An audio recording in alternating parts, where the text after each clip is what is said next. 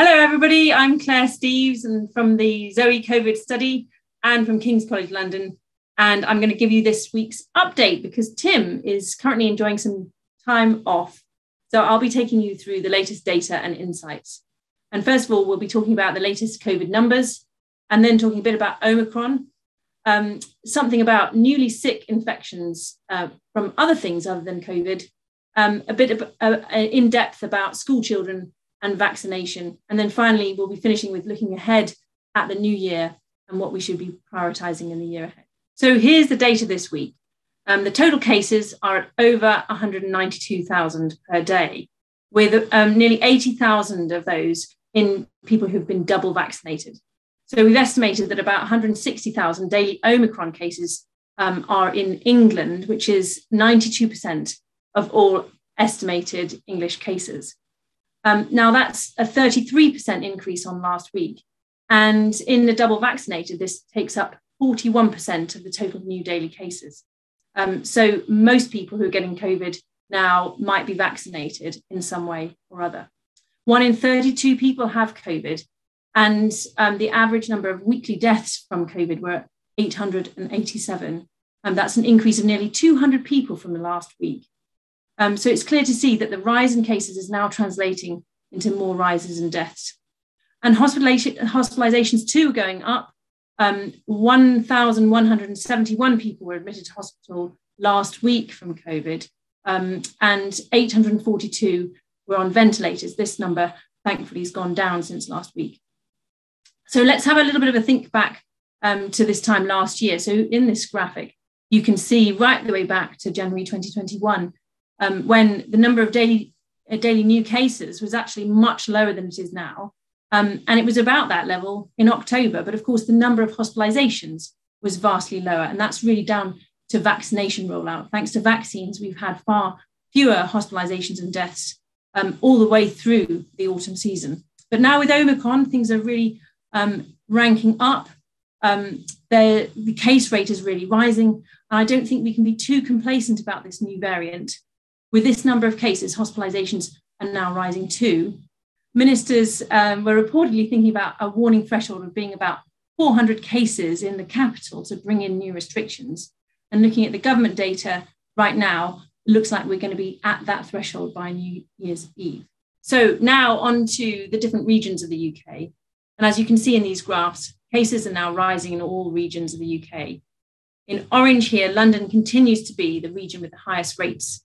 And it's a bit hard to see what's going on in the northwest, which has an R value of 1.3 and is seeing a steep increase as well. So here's an interesting graph about Omicron, which is actually not our data, it's from NHS England, but it shows the percentage of the S gene dropout, the S gene target failure, which is the gene that Omicron doesn't have. And so when you're doing a PCR test, you can see the percentage that are failing to have that S gene, and that gives you approximation of the number of Omicron cases. And you can see that just like Alpha took over back last year, and then Delta took over in the summer, now it seems that Omicron is really taking over, being over 90% of the cases in London and other regions really catching up as well.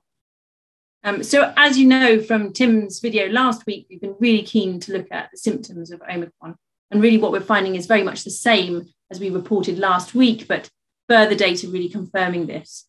So the important thing is that the classic symptoms of fever, cough and loss of smell are much less prevalent in the current positive cases. We're seeing a really big drop in the importance of a loss of sense of smell now.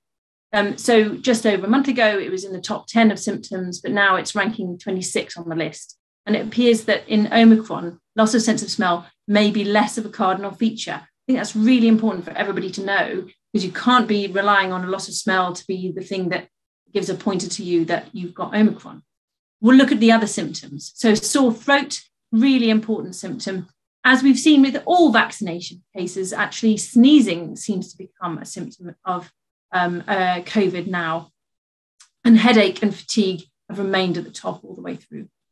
So this graph shows the number of people with non-COVID colds, which is in the orange graph, has been going down, and going down since perhaps the first 2 weeks of December. However, the number of COVID cases is really rising rapidly. So according to the ZOE COVID figures, 75% of new onset respiratory infections or colds are actually COVID. It's really nice to see, isn't it, that sort of drop in newly sick people from other illnesses other than COVID. And that's, to be honest, probably because of people changing their behaviour, schools having come out, but people maybe being a little bit more cautious about not mixing so much. And that's had a real effect on non-COVID respiratory disease. But it's not really had a very significant effect on the COVID cases. We are pleased to see that they're no longer showing an exponential decline, an exponential incline, but they are still growing at a linear rate. So the things that we've done so far have been enough to maybe slow the really steep incline of Omicron, but they haven't put it to bed entirely. So let's have a look at what's happening in different age groups. So here you can see that in school-age children, so this is the blue graph, we've had a very nice looking decline over the last few days, and that's probably because schools are coming out. And again, in the 18 to 35-year-olds, it does appear to be hitting a peak, which is why maybe we can see in the overall graphs a slight slowing more recently, which is very good to see. But the worrying thing is here in the red, people who are over the age of 55, the numbers are inclining. And it's that particular group of people that are particularly relevant in terms of hospitalizations and more severe consequences of COVID. So I think we're not out of the woods yet. So moving on now to think about children and vaccination. Some really good news in the last week. Just before Christmas, the Joint Committee on Vaccination and Immunisation finally decided that the Pfizer COVID vaccine can be given to primary school age children if they are either themselves vulnerable or if they have a household contact. They're a household contact of someone who is immunocompromised. So that's a great step forward and brings us more in line with other countries like the US, Spain and France, who've been vaccinating the over fives for some time now. It's going to be a great help when schools go back as well, which is likely to bring another surge in cases. If you've got someone who's immunocompromised in your family circle, then it really makes sense to get the children in your family group vaccinated. I'll be vaccinating my children as soon as I can, as they need to be in school. And also vaccination will reduce the risk of long COVID, which is still there in school-aged children. In the meantime, however, I think we will have a rocky path ahead when schools do go back, given the number of infections and the need for isolation of school teachers and other staff if they're infected. Okay, so we're all just gearing up for the last celebration of the year. There's no further restrictions that have been brought in place in England, at least. So it's all about balancing personal safety and the need to put 2021 to bed in an appropriate manner. So here it's really back to symptoms. As I've shown you, the data really clearly shows that 75% of new cold-like symptoms are actually COVID.